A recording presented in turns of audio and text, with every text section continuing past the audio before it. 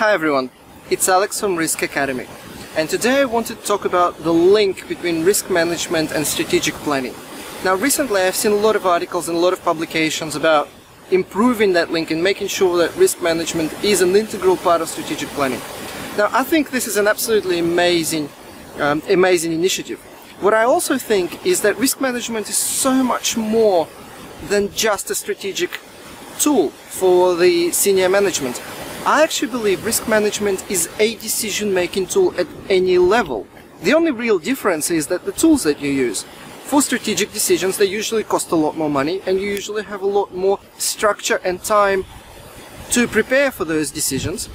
So the tools that you would usually use at least decision trees, maybe scenarios, and most definitely should be using Monte Carlo simulations to test different options, alternatives, and scenarios, and definitely validate the management assumptions that they are using for those strategic decisions.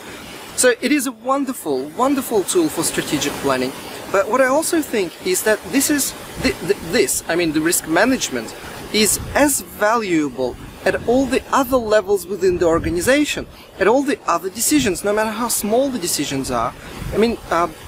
Production forecasting, or even procurement, or getting a better credit rating, or getting new financing, loans, or lending money to your subsidiaries. All of those day-to-day decisions. I'm not even talking about investment decisions, because they're usually quite big as well. All of those decisions can equally benefit from risk management. The only real difference is that the set of tools that you will be using for each one. The principles are always the same. You try and, before making any kind of decision, if the decision is significant, if it costs a significant amount of money, if there is a reputation at stake, if there is a high level of uncertainty, then risk management should be present no matter how strategic that decision is. As I mentioned, the only difference are the tools and the time that you apply to risk management. So for example, in procurement, the most common approach is to use a scoring methodology, where you would allocate different risk levels to different purchases or different suppliers, and you would make then decisions based on those risk scores. For investment decision making, you would either use sensitivity analysis or Monte Carlo simulation. For strategic decisions, you would obviously use Monte Carlo simulation or decision trees.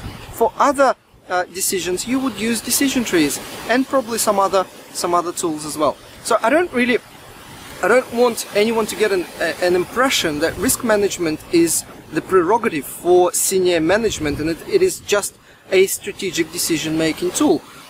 It really is a wonderful tool for our day-to-day life. I mean, I think about risks when I even make some basic, domestic decisions, because it's such a wonderful tool and it helps us overcome it. Basically, is a tool designed to switch on System 2 thinking that Daniel Kahneman writes about in his book, and avoid all the cognitive biases that we would normally fall into.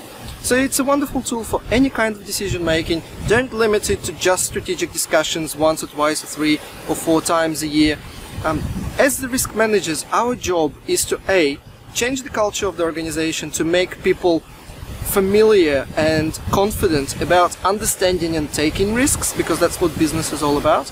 And second, integrating into every single process that has uncertainty associated with it, so that risks can be taken into account. Sometimes it will take 5 minutes to think about risks when making an operational decision. Sometimes it may take a week. But the principles are, as I said, exactly the same. I'm interested in hearing your thoughts, and it started raining. So thank you and goodbye.